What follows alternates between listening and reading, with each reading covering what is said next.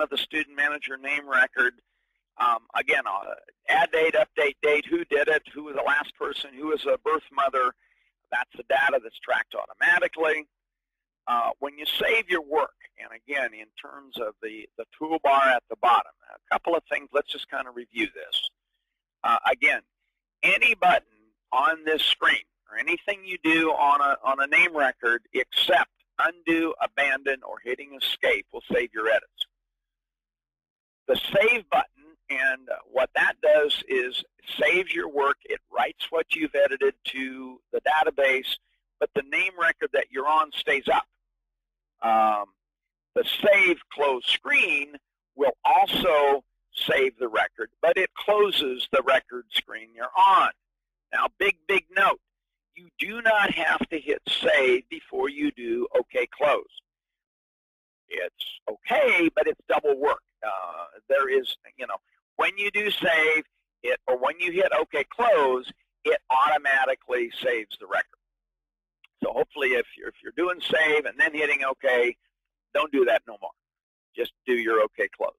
Oh, come on. The program did me to hit save first and then OK close. No. No need to do that in Student Manager. We got you covered. Undo and abandon. Now, again, same kind of behavior. If you're working in a record and you did something and screwed it up, but you haven't left the record yet, the undo key will allow you to wipe out anything you've added when you opened the record and started to work with it, and the screen will stay there.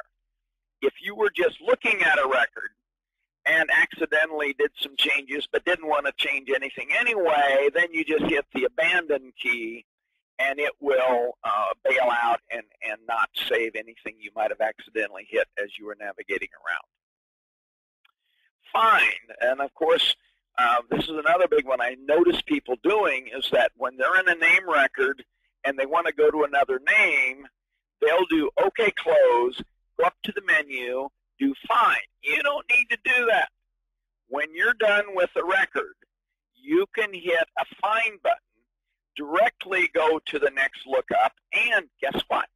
It also saves your record. So again, you don't need to click save and then click find. Sorry, Lori, that is unnecessary. And we're all about economy of scale. So again, finding records to locate a name. Now, of course, most of the time you're probably getting find from the find tool on the top, but either one takes you to the same place. So, navigating the window.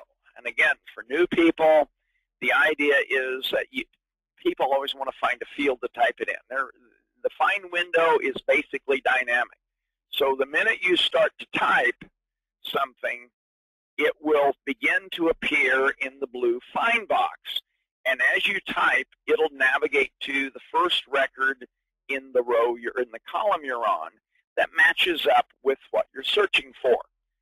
If you're trying to find a common last name and they're a unique person, it's last name, comma, space, first name to get last name first.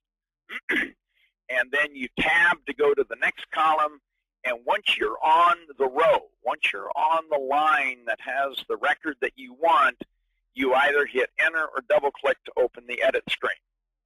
And of course, as always, if you want to exit the window, press escape.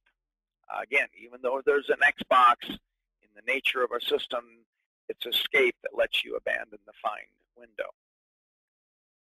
Getting the timing down, you can set the number of seconds that the find window waits for you to enter the next keystroke. The default is 3.5 seconds, and I'm going to jump to live on that so we can say. So if I'm trying to find Havlicek and I do H-A, and let's see, was it V or H-A-L-V, or it was V. If I waited longer than 3.5 seconds, you'll note that what I type in here goes away. Let's try that again. H, let me click into the screen. H-A, and I'm thinking, think once, think twice. Oh, it's V. Then I type the V. because the 3.5-second rule is passed, it says, hey, this guy must be wanting to look up a new record. I'm going to go look for the next letter he types. And that is the timing thing. Where that is edited by, I'm going to hit escape to get out of here, is under edit, my user profile, is the pick list reset time. And again, that can be from 1 second to 5 seconds. Personally, I kind of like that mid-range, 3 to 3.5. Other things about the find record, well, we're talking about that. Again, if you have firm turned on, you're going to see a firm column here.